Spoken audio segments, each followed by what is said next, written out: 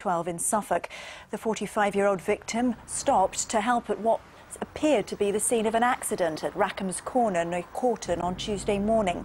Matthew Goddard, who's 22, was last night charged with a number of offences, including robbery and theft. The hot weather has been causing problems for some of our hospitals and emergency services.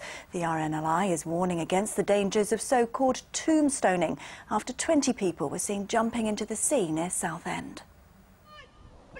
This is tombstoning. Jumping into the sea from a height. 20 people were seen here last night at Bell Wharf at Leigh-On-Sea doing just that in the hot weather.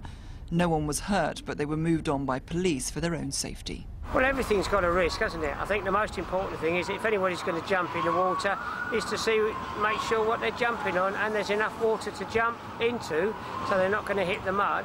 While the RNLI and police have been trying to stop people from ending up in hospital, Ipswich Hospital has been asking visitors to stay away in the day if they can. It says extra people create more heat for patients. For every ward which contains 27, 28 patients, you could have 2 visitors for each person.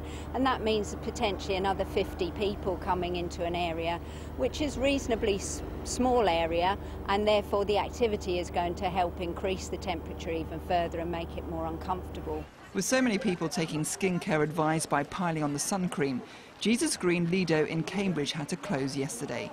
The water became so murky with the cream and falling leaves. It was back in working order today. Our procedure is that if we can't see the bottom of the pool, we have to close due to health and safety and public safety.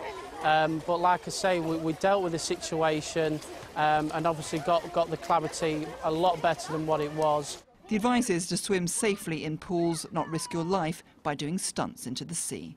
Debbie Tubby, Suffolk East.